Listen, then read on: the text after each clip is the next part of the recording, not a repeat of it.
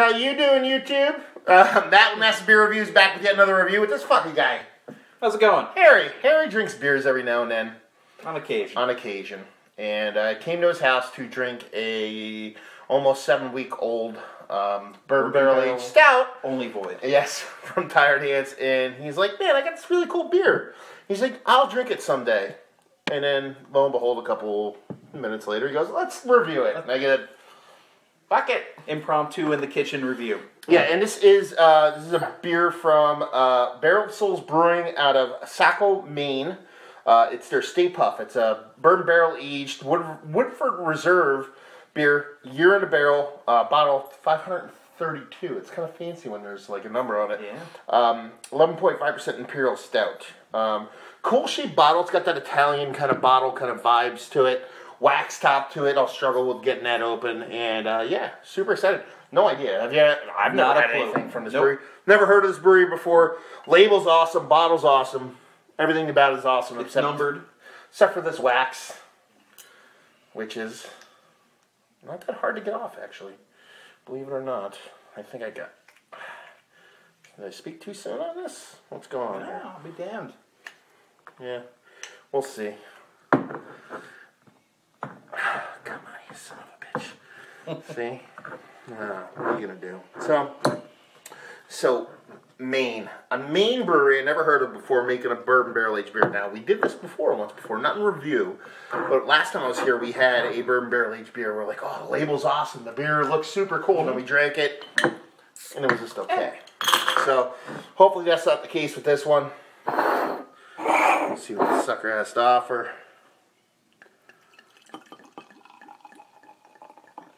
Puft.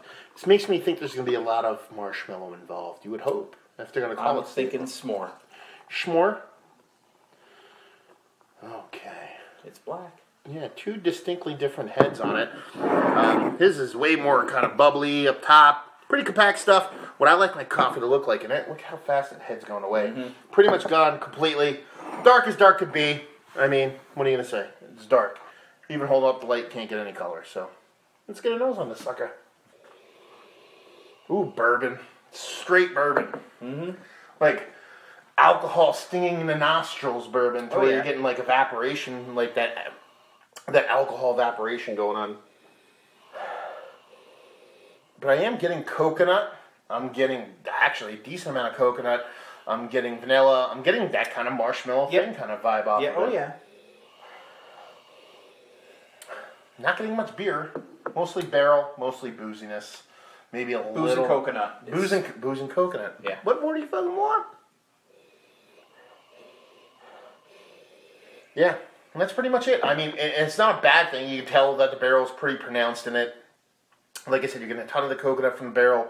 You're getting this kind of boozy bourbon that's not really all that like cherry or anything like that. It's more just like a kind of like a straight up just whiskey spirit kind of genericness for me. It's the smell though. It's not like a burn. It's kind of smell. Yeah. But that coconut is crazy. That vanilla's crazy. That marshmallow. Now I know why they call it Puft. It's almost like a beer that I think maybe they bottled it and then called it Puft rather than after the fact, knowing how much they got from it. So because it's definitely giving me that fluffernutter vibes going on here. Oh yeah. So let's dive into this fucker. Salud.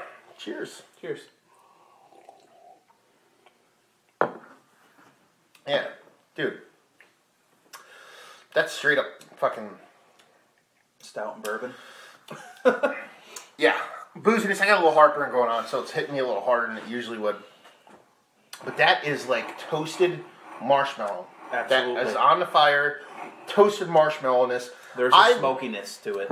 I wouldn't be surprised if they put something in this beer. Like they're talking about just, it's a beer that is in a barrel that's an imperial stout. If they didn't add vanilla beans to this, or they added some kind of vanilla kind of adjunct to it, I'd be surprised, because this is not just straight barrel, that amount of vanilla.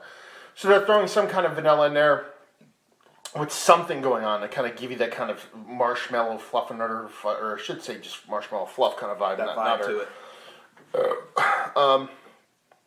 Let's see if I can take a sip without having scorching heartburn.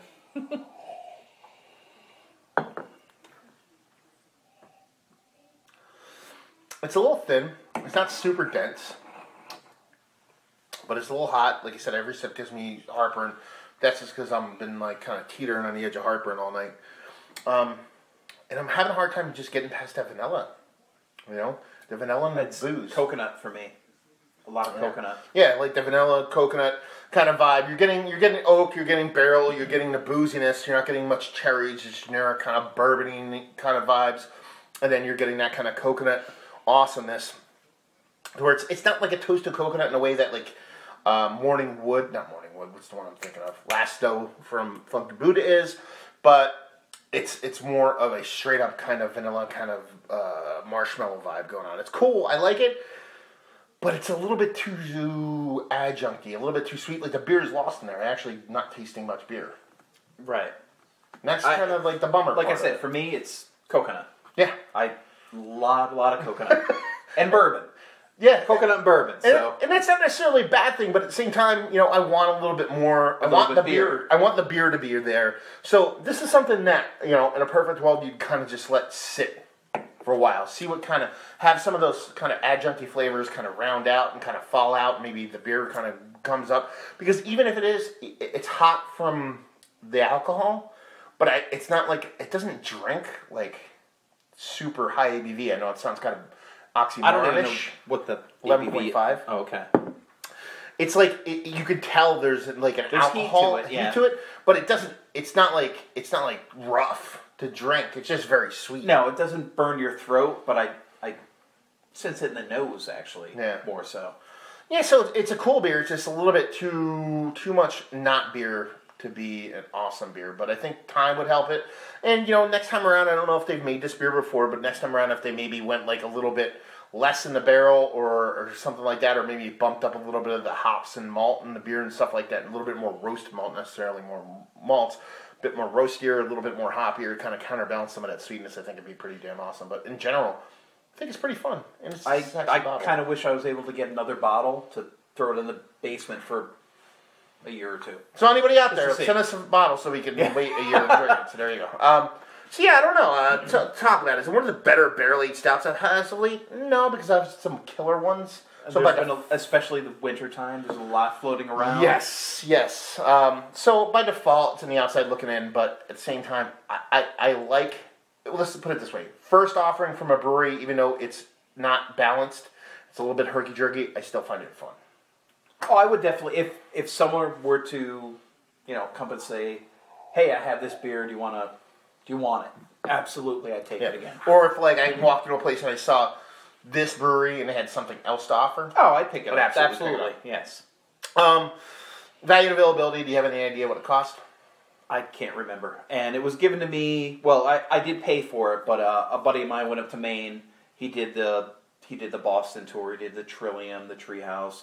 Went up to Maine, did Maine Brewing, and then just kind of hit a bunch of random breweries and picked up. And he knew I liked stouts, and brought one back for him. He's not a stout guy; he's an IPA guy, but such a good guy. Right. Anyway, chime down below if you actually know what the price is, availability. I assume you'd have to be up in that area to get it. I would imagine in the $15 to $20 range, but I'm not certain. I don't know. Those sexy, curvy Italian bottles always make me want to go closer. A little higher. Yeah. Yeah. It definitely wasn't 30. Well, I can't say it definitely wasn't 30 because I don't remember. It was. I paid him 2 months ago almost. So. Oh, okay.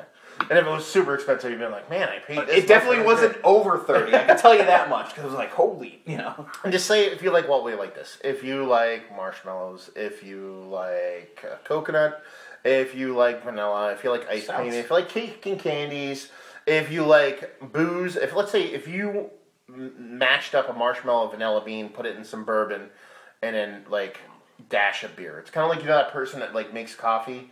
But then it's all creamer and sugar, and people are like, you want some coffee in your in your coffee? You know what I mean? It's kind of like that thing. It's more adjunct and barrel than beer itself, but for some people that turns people on. So if that's your jam, then this will be your jam. But I will say I would drink it again. Oh yeah, absolutely. Yeah. Especially if I could find this same beer a year later or aged in any form or fashion down the road, just to be like, okay, now I need to know where this beer goes because I can see this turning into something cool. I can see it go totally sideways. But at the same time, I can see it turn into something cool, which is cool in itself. So there you go. Another review of the Bucks Hope you guys enjoyed the review. If you did or you didn't, or somewhere in between, down there and shit. Facebook, Twitter, Instagram, and Tap, Master Beers, and all 4 of those places if you want to check me out. If you want to check this guy out, how do you find you? The Harry. Instagram's Harry Cross. That's about it. There you go. The hell with it. He posts pictures of beer. And that's pretty Beer much and it. records. Beer and records. That's it. What more is there? And hopefully you guys enjoyed the review. Hopefully enjoying a nice marshmallow beer right now. And we'll see you next time. Some kind of a stout. There you go. Cheers. Salud. Ah.